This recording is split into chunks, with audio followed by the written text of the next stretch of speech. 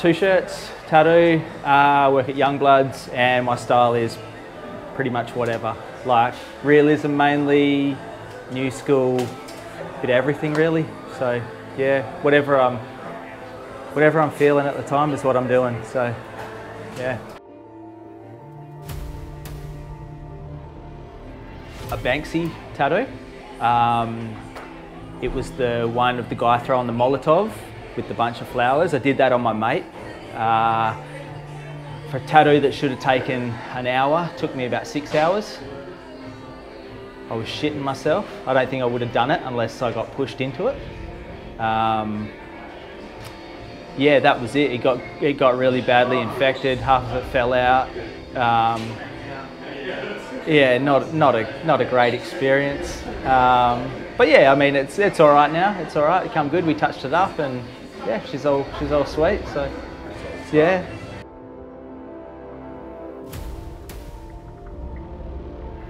I tattooed today. Yeah, I did a big back piece today. Realism, kind of the guy who I'm tattooing actually came up with it himself. It's a cover-up, so it's like a standard owl on the top with the girl's face down the bottom, bit of geometric stuff going on in the face, that sort of thing. So second session today. I think we've got another two to go. It should be done. So yeah, pretty cool.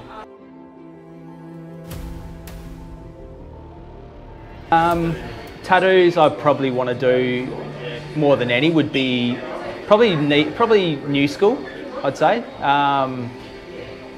The crazier the better. Like I'm generally like tattooing like little crazy forest creatures and things riding skateboards or whatever, like just something crazy, bright, exaggerated, weird. That's probably what I would want to tattoo more than anything. If I had the choice all day, every day, that'd be it. So, yeah.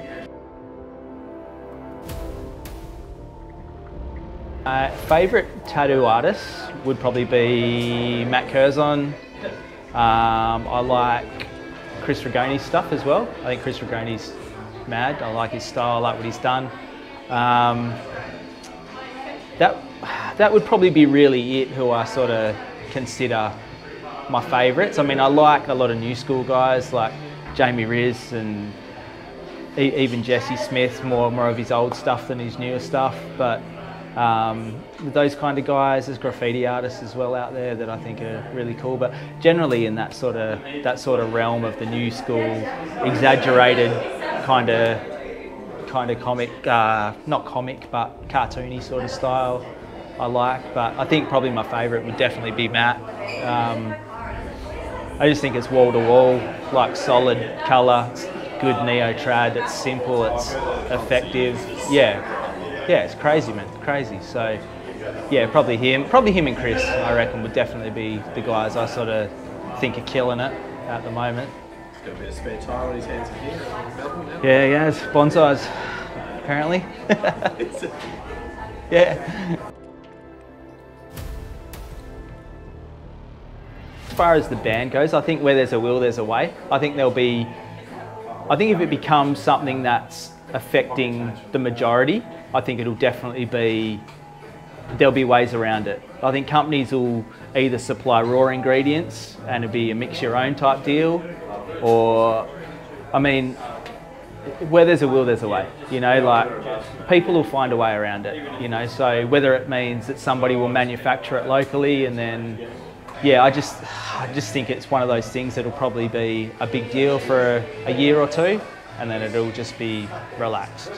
So, yeah, I just think that I think the ones that'll be affected most will be the colour companies. But like I said, I think they'll find a way that they can supply you a colour in a different form where you might need to mix it yourself, you know, but they'll give you all the raw ingredients, whether that comes in the same shipment or two different shipments, you know, whatever. But I think there'll be a way around it if it becomes set in stone as law, you know. At the moment, it's podcasts more than anything. But if it's music-wise, it'd be punk all day, every day. So NoFX, Teenage Bottle Rocket, strung out, 90s punk. So yeah, but podcasts mainly at the moment, comedians, Theo Von, Joey Diaz, Bert Kreischer, that sort of deal. Are there like sets, or is it still like just them chatting about life? Storytellers, like they do have other people. They've got other people on the podcast, but they're mainly just storytellers. So just comedians that have good backstories, basically. So I don't know, anything that's funny, really, you know.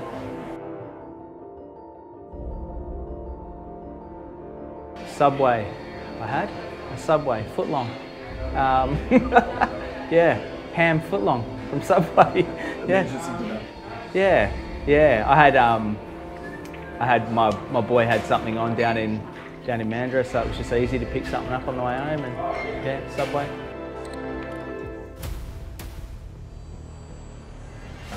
I don't take much very serious at all, but I guess if you know me, you know that already. Surfed forever, skated forever. That's really about it, man. Like, everything I've got's kind of out on the table, so you know, most people, if they ask, they find out. So yeah, you know, there's not really much to tell that's that interesting, really. So yeah. I had a crate of dildos crush me when I was a kid, so that's something. But again, you know, a lot of people know that story. Is that what you're telling me? Is that why you limp? Yeah, it's how I busted my Achilles last year. There's not much really to know. Like, it's not cutting that out. Nah, good. Keep it in.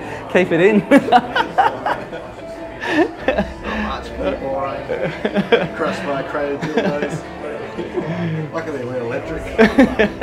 Oh, back then, bro, it was probably fucking wood and rock. Cows on. Yeah. Sticks together. Oh shit.